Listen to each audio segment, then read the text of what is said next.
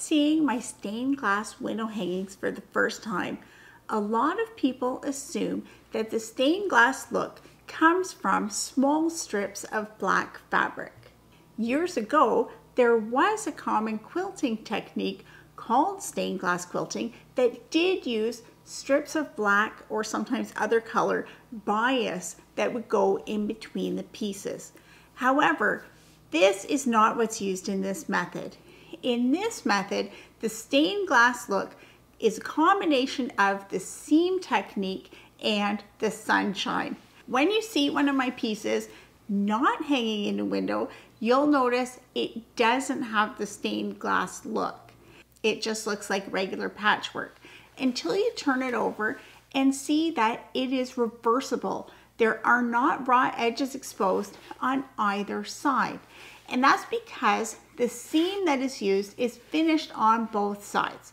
You can see a tutorial for how to stitch this seam, but if you took home ec a long time ago or you come from the dressmaking world, you'll probably recognize it as a flat fell seam. I was inspired to use this seam in patchwork by Pojagi Traditional Korean Sewing, where they have a few different seam techniques for reversible patchwork. Patchwork that is one layer of fabric and it's finished on both sides, so the whole piece is reversible. But the seams in this technique have many layers of fabric in them, and in between the seams is only one layer of fabric. So when it's held in the window, the light shines through the one layer of fabric and it doesn't shine through the seam. That is what gives the stained glass effect.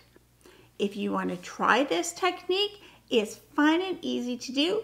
You can click below for tutorials and project ideas to get you started. I know you're gonna love it. For more quilting, pojagi, and embroidery ideas and tutorials, be sure to follow Epida Studio.